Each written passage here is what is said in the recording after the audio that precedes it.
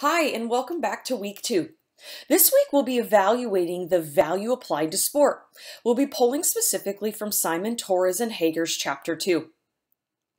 Some of our key objectives this week are that we are going to define and apply these key theories, and we'll apply those in sport.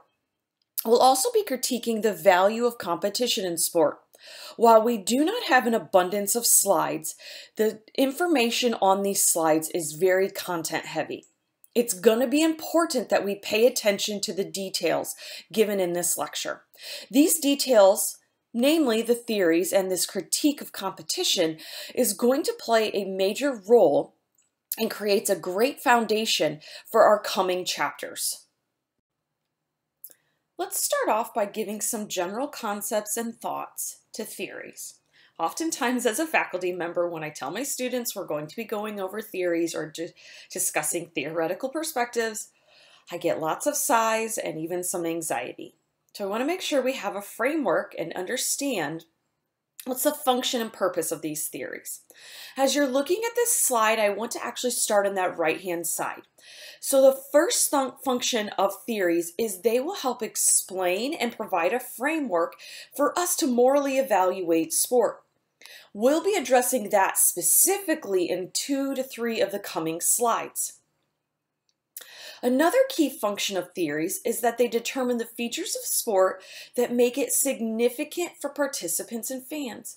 And by doing this, researchers, coaches, sport managers are then able to apply those theories and make sport better for and improve upon situations for both participants and fans. And lastly, we're going to return to good old Bernard Suits. Recall from week 1's lecture. Suits determined and helped us work towards what is not a sport. Suits' article, for those of you that made note, was written in the 70s, and yet we still find it to have great value, and it gives us this framework for helping us determine what is and was not a sport. Hopefully, though, that you recognize Simon, Torres, and Hager in their second chapter have a couple critiques of Suits' determination, that is, of what is and what is not a sport. And they have a number of those, and I want to make sure that we consider some of those things. For example, Simon, Torres, and Hager want us to recognize that in more modern sport, sometimes sport is more about performance than it is about competition. And maybe it's more about performance than rules. That is one key area. Also, I want us to think about that there are reasons, according to Simon, Torres, and Hager, that people might or participants might accept the rules other than this illusory attitude. So recall back what the illusory attitude is. And for Simon, Torres, and Hager, people may accept the rules to play the game of sport for other reasons. They may do it for exercise. They may be having a pure health and wellness framework in mind. They may do it for socializing. And some people may do it to make money via gambling. Those are some critiques of Suits' argument in determining what is and what is not a sport. It's important just to recognize that in our more modern day, that there are some valid critiques of Suits, although he has stuck around and his framework and theory does provide us a great way to evaluate sport. Okay, now that we've got some of that under our belt, let's move on and talk about some specific theories that we will apply to sport. Don't worry, we'll work through these. Our first 2 theories are externalism and internalism. And these 2 theories will help us understand our coming theories. Let me give you some explanation. In our discussion here, specifically regarding externalism and internalism, Simon, Torres, and Hager want us to be able to have a distinction between the 2 because they want to lay a framework that we will be using this approach of internalism And we will consider this as the way to evaluate sport going forward. So before we can do that, we have to be able to determine the difference between externalism and internalism. Okay, so let's make sense of this. First, externalism is this theoretical viewpoint that denies sport as an independent source or basis of ethical principles. Instead, externalists believe that sport just imitates the dominant values of sport. I put this little note on this slide because I think for me and my simple thinking, this helps me. Think values are external or outside of sport.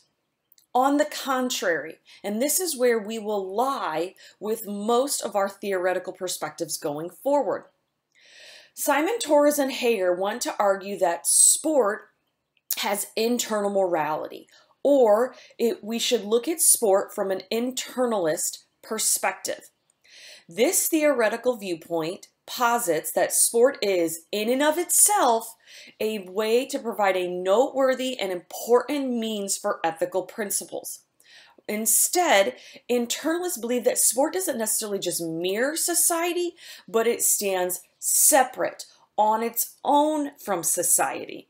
Okay, going back to my simple thinking. Think values are internal or within sport. Sport in and of itself, as I said earlier, has internal morality.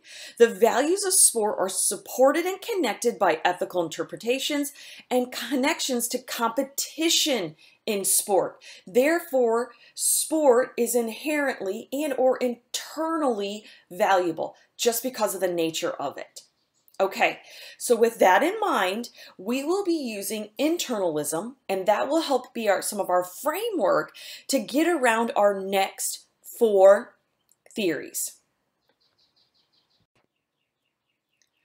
I think from a theoretical perspective, these 2 theories, number 3, formalism, and number 4, conventionalism, will be the key foundational theories going forward. For us, oftentimes how we evaluate ethical behaviors in sport relies or lies heavily in formalism or conventionalism. Okay, let's first make sense of formalism. In this instance, think formal rules. This theory emphasizes the formal rules and structures. Okay, go back to suits. What were those formal rules and structures? They were the constitutive rules of sport. They were those rules necessary we had to follow in order to play the game. Interestingly, with formalism, their approach to rule breaking is this. If you break the rules, you cheat, and therefore you're not playing the game. And because cheaters aren't playing the game, they can't win.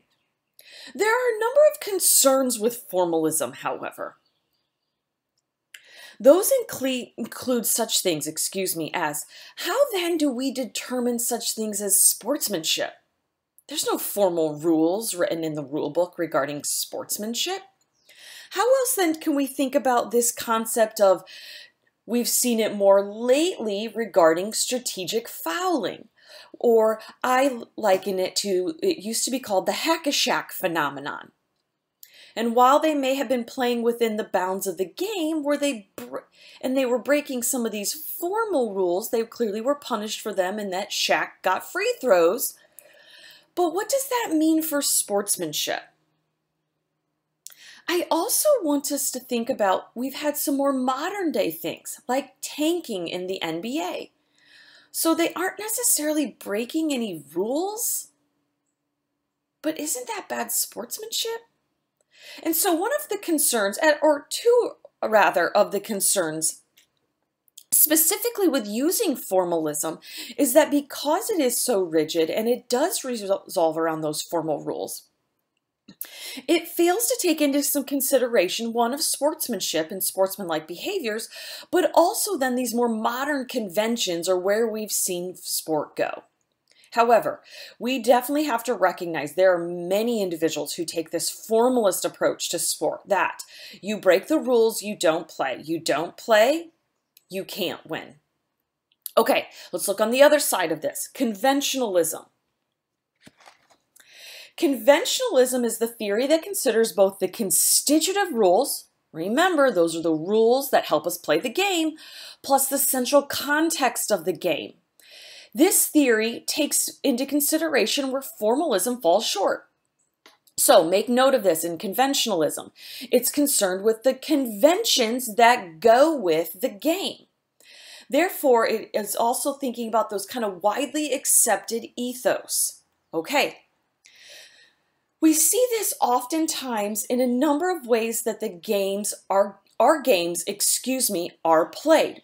We have a number of conventions that happen in sport. They are things such as in the game of baseball, maybe we round third base and we're heading for home and we don't really touch third base. We just kind of make it look like we touch third base. And this is that widely accepted norm. There's also some widely accepted norms in the game of basketball and football. And it's this idea that while we play within the constitutive rules, we have to take into account what everyone says is how the game goes. And there's a couple concerns with that. Hopefully as a Christian and maybe as an ethicist, are able to recognize that there are a number of concerns that come with this idea that if everyone's doing it in the game, then it must be okay. Let me give you this, for example. Taxes. It's this widely accepted norm that people cheat on their taxes. And just because it's widely accepted, does that mean it's okay? So one of the key concerns with conventionalism is this notion that just because something is a widely accepted ethos or practice of sport, does that mean it's fair, right, or even moral? In more modern days examples of sport, we've seen a recent rise in areas where recruits are being paid by colleges. And some could argue, well, everyone's doing it, why won't we just do it? And that goes back to the argument and concern with conventionalism, that just because everyone's doing it doesn't mean it's fair, right, or even moral. Okay, let's sum these up and take a step back. Formalism is concerned with formal rules. Conventionalism wants formal rules, but really also wants us to consider the cultural context of the game. And oftentimes, depending on our framework or the theoretical perspective we align with, we will view issues such as performance-enhancing drug use, cheating, sportsmanship. Depending on our view, we'll view these quite differently. All right, these are two big theories we'll be talking about going forward, and I think you'll see many, many places that we'll be applying these theories in the coming weeks. All right, let's move on to our next ones. Okay, we've made it to our last two theories. I'm sure you're thrilled.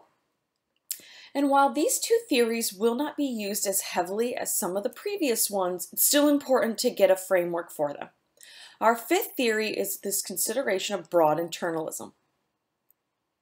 This theory emphasizes that norms are not mere social conventions, but rather provide a basis for criticizing the existing social conventions. Please note, make the connection between our first slide on theories of externalism versus internalism. This notion of internalism, broad internalism, takes again as a play on the words, a more broad approach. It's based on principles.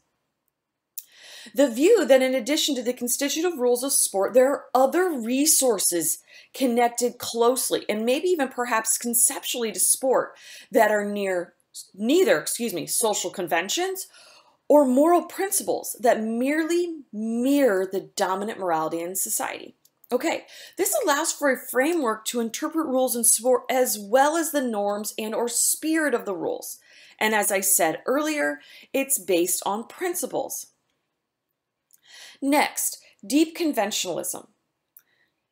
Again, play on words. This is taking our notion of conventionalism and considering it from a much deeper philosophical perspective.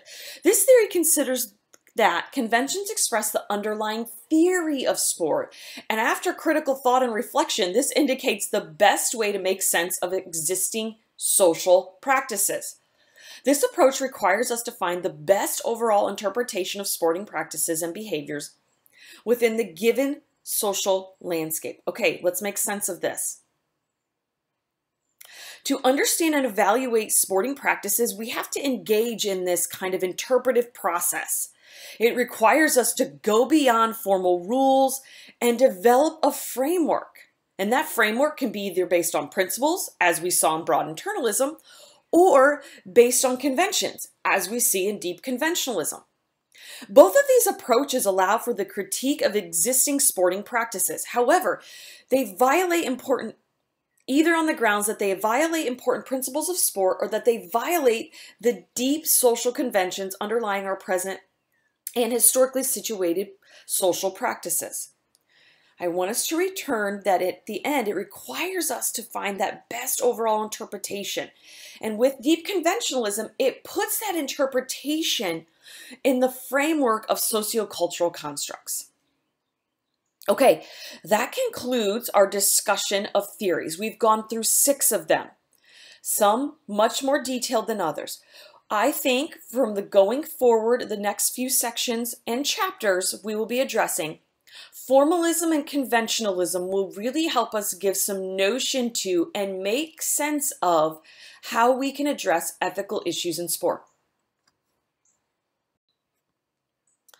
Oftentimes, the debate surrounding the value of sport hinges upon the notion of competition. And in the remaining slides, we are going to indeed debate that. It's important when we begin to address ethical issues. Go back to our section from week 1 regarding those normative concepts. Is competition in sport morally defensible? It's not an objective question. It's not black or white. I can't go to the back of the textbook to see yes or no. And hopefully we realize this is much more than a subjective question. It's much more than personal preference. Rather, is competition in sport morally defensible? It's a normative issue, and therefore we need to make arguments on both sides to help us determine if indeed competition gives sport value. That's where we'll be going in the remaining slides. We're going to start off our debate on the notion of is competition in sport morally defensible by addressing the critique. Please note, we'll also be addressing the good side of competition in the coming slides too. So first, let's think about the critique of competition in sport. Many opponents of competition in sport want us to consider or think about what importance should be assigned to sport.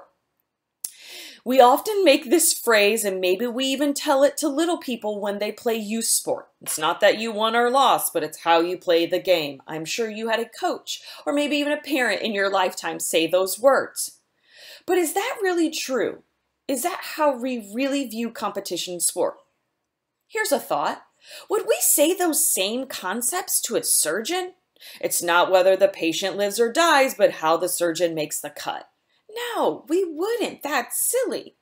And in the same token, then, I do think we have to recognize that telling an athlete, one who has spent his or her entire life devoted to training and preparing for competition, it's not that you won or lost, but how you played the game, and therefore we have to recognize we've assigned a lot of importance to winning. But because of the importance we've assigned to winning, there's some good and bad. And that's where the main critique of competition comes. Should we be placing the emphasis on competing well or winning? I want us to recognize that not everyone plays sport or is physically active or does competition for winning. And many play non-competitively, and they do it for the joy. Some want to improve or beat themselves. Some want to get a personal best. But regardless of why we play, the person playing the game must achieve the goals of the game as prescribed by the rules. Going back, I know we're still talking about suits. That's constitutive rules. Okay, but at the end of it, sport in and of itself has an internal competitive component. That's what those constitutive rules are. And so there are a number of things, though, that in and of itself, competition may not be bad. But what becomes bad, I'll say, or where oftentimes the critique lies, is the value we put on winning. That's the disconnect. Okay, so should we emphasize playing the game well, or should we emphasize winning? Let's talk more about this critique. Now that we have established that competition in and of itself might be not be bad, but rather it's the value that we apply or give to winning in competition, there are three specific, areas that help us understand this critique of competition even further. First, zero-sum game. Okay, what does that mean? Not all competitors can win. At the end of the day, there's usually only one winner. There's only one Super Bowl champ every year. There's only one Olympic gold medalist. And with that then, the goal of winning oftentimes is to defeat the opponent. Okay, critics argue that this idea of we can't all be winners, it's either one or the other, we either win or we lose, is that it creates this kind of me first or selfish attitude. In this, then, we begin to view opponents as an obstacle to overcome rather than as actual human beings who are also trying to compete. And even in some instances, we view opponents as enemies. And so because of this notion of the zero-sum game, that my goal of winning is to defeat you, I have to win, you have to lose, the argument under that is that it breeds selfishness. Okay, next concept. Next major critique of competition in sport is that all value is put on winning. What do we say? Losing is failure. Winning is the ultimate goal. And therefore, when we do place all the value on winning, we fail to acknowledge that things such as practice preparation and the contest in and of themselves might actually be valuable. Instead, however, when all the value is placed on winning, winning is the ultimate measuring stick. And if we win, it was good. If we lose, you could even argue that practice preparation and even the game has no value. One thought to take from this, one very popular coach, I'm sure you've heard of him, John Wooden. His idea were in staunch criticism of this notion of value in winning, He always emphasized practice preparation and the contest as valuable, not necessarily the outcome. We'll talk a little more about that later. Okay, third critique, consequences. What are the unintended and intended consequences of competition in sport? Okay, as we should have derived from that zero-sum game, sport produces selfishness. And according to many critiques, sport in and of itself is inherently selfish. There is, however, one counter to this argument. It's this notion of pre-selection theory. Please note, pre-selection theory is in counter to this idea that sport is inherently selfish. Okay. Pre-selection theory considers a few things. It talks about or wants us to recognize that maybe sports don't breed selfishness, but that the athlete was already selfish. Or you could even think maybe sports don't breed or build character, the athletes already have that character. Thus, maybe competitive athletes aren't necessarily selfish because they're athletes, but because they're already selfish. Some of you might have seen a more recent ESPN 30 for 30 on Deion Sanders. This 30 for 30 highlighted a number of his, what I would call, selfish behaviors. And one of the thoughts behind that is, did sport make Deion Sanders selfish? Or maybe was he already a selfish individual? And so that is this idea, one, the consequence of the critique of competition is that sport is inherently selfish. And a counter argument to that is, though, that maybe these athletes were already selfish in the first place. Okay, last consequence. This notion of utilitarianism. And utilitarianism is an action or practice is morally justified only if it has better consequences for all the affected than the alternatives do. Okay, what does that mean? This notion of utilitarianism is this idea that we do a cost-benefit analysis. If benefits outweigh, then the behavior is ethical. And if benefits don't outweigh, then the behavior is not ethical. Make the connection. This is staunchly and closely related to the value we place on winning. So for example, if a questionable character athlete will help me win, I'm going to choose to have that athlete on my team. Why? Because I've done the cost-benefit analysis. I've determined then that the benefits outweigh the cost. Let's go with it. We'll call it ethical. And this, go back to conventionalism. As we know, those ethos or conventions that are so widely accepted may not be moral or right. Okay, let's take a step back here. This has been a lot on this slide. The critique of competition in sports surrounds three big pieces. One, zero-sum game. We can only have one winner. And secondly, that's connected to the notion that we put all our value on winning. And we fail to recognize that the practice, preparation, and even the contest have value in and of themselves. And lastly, our third critique of competition is that there are indeed consequences. Intended and unintended. First consequence we talked about was this notion that sport breeds selfishness. We do see, however, there's a counter to that. And lastly, a consequence of value placed on winning is this notion of utilitarianism. And utilitarianism is this notion that we do the cost-benefit analysis, and if it benefits us, we deem it as ethical and go with it. Okay, let's flip the coin and go to the other side. Let's see those ideas or arguments that determine that sport and competition in sport, does indeed have value. As I said in the previous slide, we are now going to move on and talk about the notion that competition in sport indeed might be morally defensible. After we have gone through the previous discussion on the critiques of competition, some of us who are die-hard sports fans may have our hair bristled a bit, but we're going to go to the other side then, and we're going to evaluate what makes sport and competition valuable. Here we go. As we determined previously, arguably the greatest criticism of competition is that it is inherently selfish and maybe even egoistic. Zero-sum game was one of those major criticisms. One's victory is another's defeat.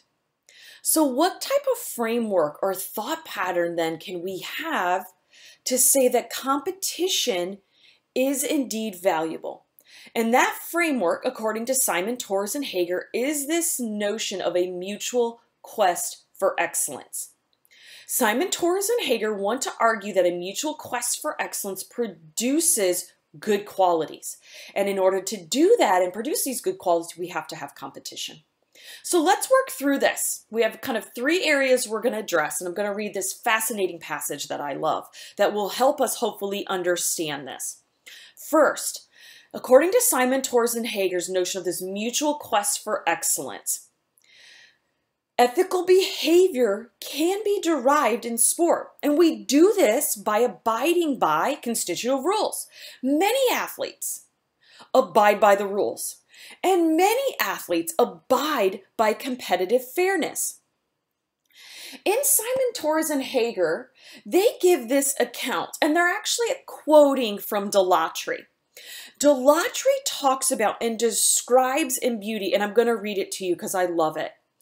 This idea of competition and competitive fairness and this turning point in a contest. And maybe some of you have experienced this. Let me read for you. And this is coming from Delattre, and he's recognizing these moments of testing in a contest. And it's rather than victory or defeat, but this testing that help us derive these ethical behaviors. Delattre states, the testing of one's mettle in competitive athletics is a form of self-discovery. The claim of competitive athletics to importance rests squarely on this providing us opportunities for self-discovery, which may otherwise have been missed. They provide opportunities for self-discovery, for concentration and intensity of involvement, for being carried away by the demands of the contest, with a frequency seldom matched elsewhere. This is why it is far greater success in competitive athletics to have played well under pressure of a truly worthwhile opponent and have lost than to have defeated a less worthy or unworthy one when no demands were made. This very passage illustrates this notion that in good competition, ethical behaviors derive. We learn things about ourselves. We learn about abiding by constitutive rules and competitive fairness. But we find these areas of testing. And in those areas of testing, we learn, and that's valuable. And he would argue that creates ethical behavior. And making that connection to competition, it's important to note where else in our life do we get that? But oftentimes in sport. Okay, the next concept. Competition as a mutual quest for excellence is this notion that it creates cooperation. First, we have to recognize that in order, and oftentimes in team settings, there must be cooperation among team members. In order to meet the challenges provided by competition, there has to be cooperation by team members. Second, Simon, Torres, and Hager make note that in order for good competition to happen, and this idea of a mutual quest for each competitor to be good, there has to be cooperation by the competitors. What does that mean? Cooperation by competitors is required and necessary for competitors, those competing at the time, to generate this kind of best challenge. Therefore, it is my obligation as a competitor to push you, my competitor, to be your best.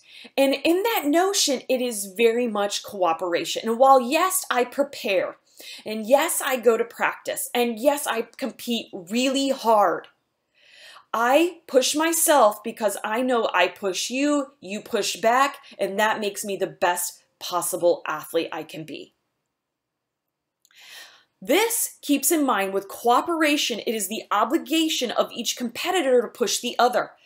Then in this pushing, this me pushing my competitor to be the best, I gain value because I also have to meet the challenge you present me.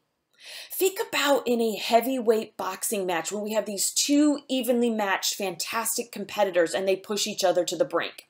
We've seen this in a number of amazing competitions, whether it's a race, a football contest, a lacrosse game, where we have these competitors that push each other to the brink. And with that idea, it's this notion of cooperation. A good competitor takes all they have, brings all they have to the contest in order that I know I'm going to push you to be the best you can be because I want to beat you at your best. Whew, okay, mutualism. This is the very notion of mutual quest for excellence. And so what does that mean at its core? Competitors must accept this kind of social contract that when we walk into a contest, we are pushing each other to the limit. Mutualism can be described as an activity that is significantly cooperative in that participants consent to be tested in this competition, and there's both intrinsic value and what we learn from that. It's important to note then that there are many ways that competition, if done correctly, can be a mutual quest for excellence. Obviously, note, I have not said a whole lot about this notion of winning. I also want us to recognize that in this mutual quest for excellence, in this pushing of the opponent, in this even abiding by behaviors and rules, please note, I still want to win. And that's not all bad if I play by the rules. Okay, so what we've just done here is we've given the other side. We've given the arguments on how competition in and of itself is valuable. and can give value to actually both sides, both teams, both competitors.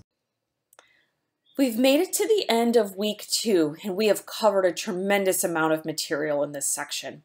Let's recap and highlight some of the key points to make sure we make sense of it. First, those theories. They provide a framework and foundation for how we can consider and evaluate sport. Specifically, formalism and conventionalism. Formalism, the individual that considers following the formal rules, and conventionalism, that which is concerned with not only the constitutive rules, but also the ethos or conventions of the game. Those two theories are going to be key going forward. Secondly, in this section, we spent a good amount of time critiquing the notion of competition in sport. We addressed notions that sport might be inherently selfish, that it is a zero-sum game, that we view losers as failures, and we place all our value in winning, which is potentially a problem. Then we moved on to the other side where we saw competition can be valuable when we see it as a mutual quest for excellence. It derives or creates ethical behavior. We find notions of cooperation. And finally, we push ourselves to the brink in this idea of pushing our opponents to become better. It's important to recognize, though, that mutual quest for excellence also has its faults. Simon, Torres, and Hager address those at length in Chapter 2. In the end, this notion of a mutual quest for excellence will help us give weight to a number of more modern-day ethical issues in sport. Take, for example, tanking in the NBA. Are teams that mail it in and decide they're not going to play hard or play their best players, are they abiding by this notion of cooperation? Are they abiding by this notion of mutual quest for excellence and pushing opponents? No, they aren't necessarily. Although there might be another side to that argument. You could talk about that in one of your application responses. In the end, though, mutual quest for excellence gives us a great framework to think about how competition indeed is valuable. And for many of us, going into this industry, we have to be able to describe and determine ways that competition is valuable. Okay, that's going to finish us up for week 2. We'll see you next week.